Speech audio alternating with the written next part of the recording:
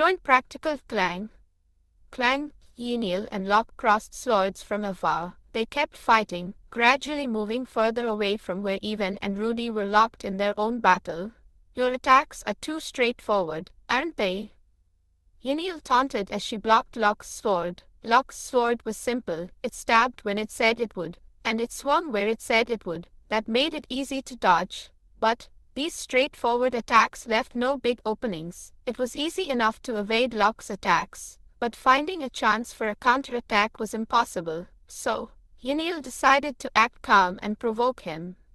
Do you really think you can keep this up? Yenneil dodged Locke's sword and spoke. You saw Even's skills during the evaluation, right? As a swordsman, shouldn't you have fought him instead?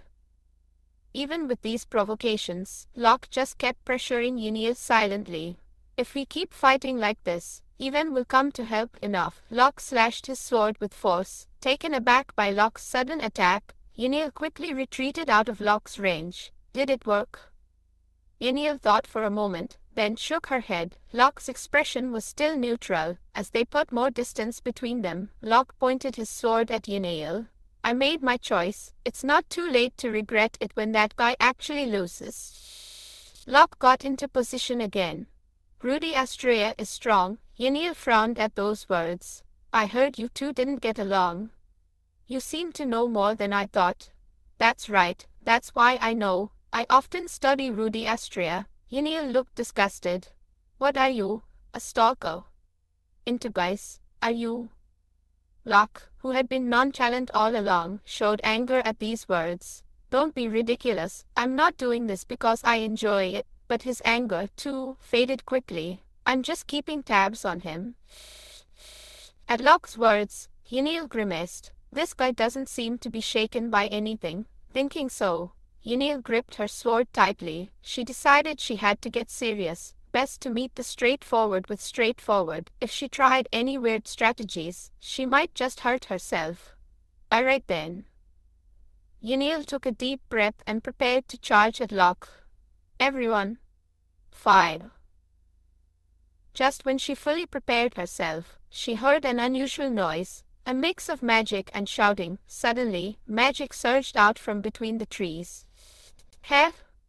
Locke and Yenneil swiftly dodged. It wasn't just a single spell. The attack came from a group of 3, not just one person. Locke and Yenneil sprinted to take cover behind a large tree. Boom! Bang! What are they up to?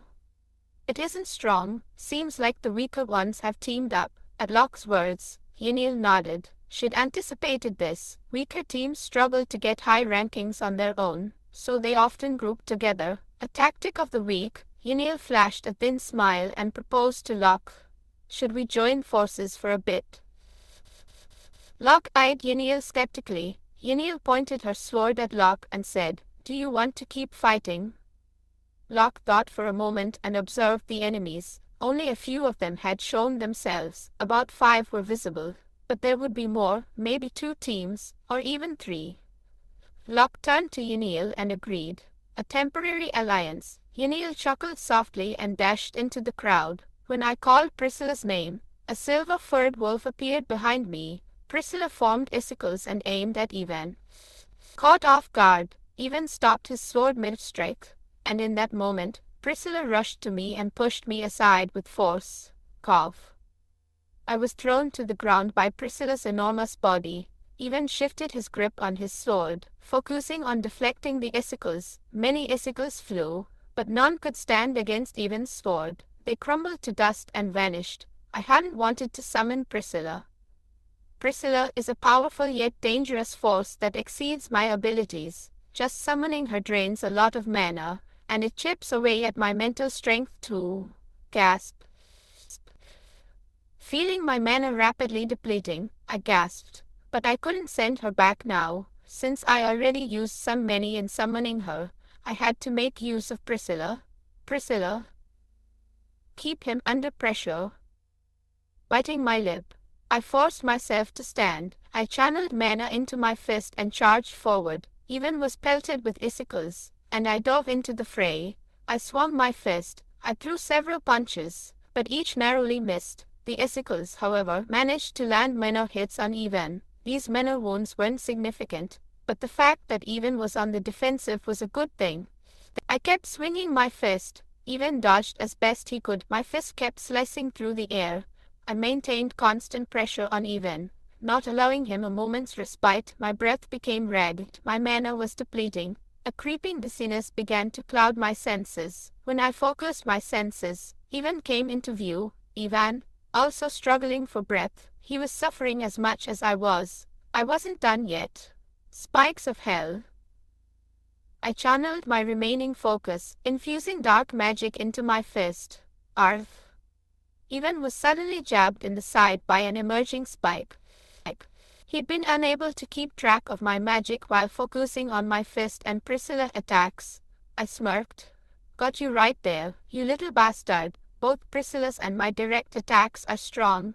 Ivan knew this, so he decided to bear the hit of my dark magic while dodging the other attacks. However, this was a poor decision on Ivan's part. Dark magic doesn't just inflict pain upon the enemy, it possesses other effects. Just as the abyssal flame has the capacity to inflict excruciating pain, there's another ability nestled within it.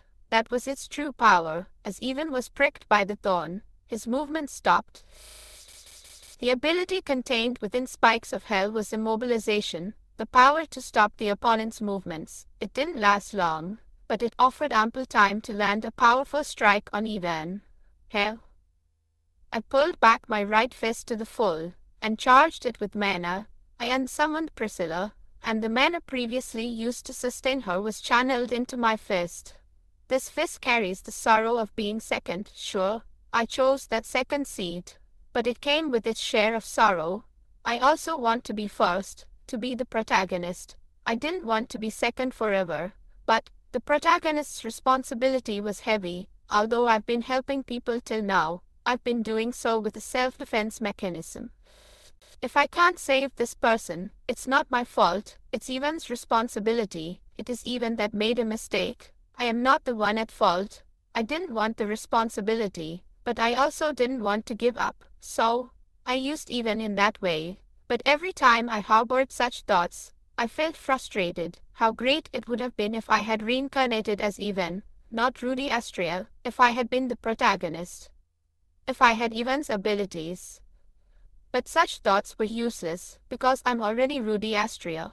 The opportunity to land a punch on Ivan. There aren't many such opportunities. If Ivan progresses further, I might not stand a chance, and we might not ever again find ourselves in a fight like this. This could be the last time, so I'm about to release everything I have pent up on you. As much as I've helped the story, take a hit for not progressing it like you should be. Squaring. Earth. I landed my fist squarely into Ivan's gut. Ivan was propelled into the air, hurling far away. It was only after colliding with a distant tree that he plummeted to the ground. Heh. A wave of dizziness washed over me due to the abrupt expenditure of a massive amount of mana. I held my throbbing head and sunk down to the ground. I immediately lifted my gaze to Ivan. He was unconscious, his eyes rolled back. Seeing this stirred a sense of exhilaration within me. Haha, I chuckled. That's the punch of the second seat. You brat. I tried to get up from the ground, but suddenly my legs gave way, and I found myself back on my knees. My head pounded painfully. It was the backlash of summoning Priscilla. Having recklessly used dark magic and Priscilla, my mental energy was severely drained. I shot even a fleeting glance. Ivan's gem. I could take his gem and add it to mine to steal his points. But I didn't, because Ivan had to be on top. Even though I won now, there was no guarantee that I would be stronger later. There are things that I can do and things that only Ivan can do. Ivan hadn't been particularly helpful so far, but I hoped that one day he would. Even though he was unconscious, I addressed him as if issuing a warning. I'm giving you a chance. So far, I have not interfered with any opportunities that Ivan could have. I was giving all the elements that could make Ivan stronger to him. But I wouldn't stand idly by if Ivan only grew stronger without contributing to the story. Grow stronger, Ivan. I spat out those words and concealed my presence. In 3 translations, the shrill noise reverberated throughout the mountains. Then, the teaching assistants called a stop to all the participants locked in combat.